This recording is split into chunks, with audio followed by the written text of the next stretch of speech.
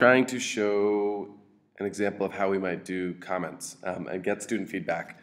So we don't have a great system for it right now, but I think we could do some stuff with Google Docs. The issue is that we need to have a full student assessment that goes into long-term files and folders.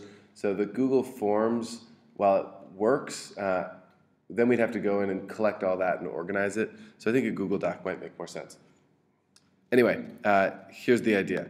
In your Google Drive, you'd have some folder. I just named it Winter Self-Assessment, and you'd have a section, folders for each section, and then we would create student evaluations. And so your evaluations could look different, of course, depending on what you want to ask. But here's where I'm going to put the teacher evaluation. So I would put teacher evaluation here. But before I do that, we'd have the students fill out this. So how would you describe? So the student would say, I know lots of things. But in order for them to be able to write that, you'd have to share this with them. So, I'm sharing it. Let's say that Mark was the person I was sharing it with, and I'd say, please fill out the self-reflection. Of course, you'd tell them that they're getting this, so it's not a surprise. Share and save.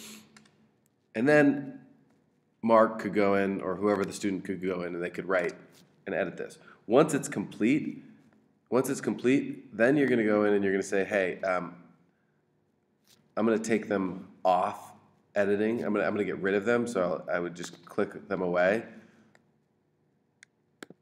And what that's going to do is no longer can Mark see anything because he will have filled this out. And then I'm going to go in and write, Mark is a fine student. And then fill out this form. And then once we fill this form out, we can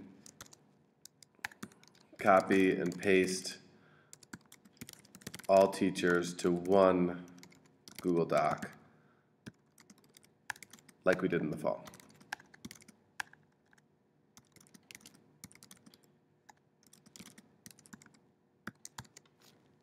So essentially, what it would mean is creating a bunch of these forms per student. So Dan, you'd have a lot more to do. And just an idea. That's it.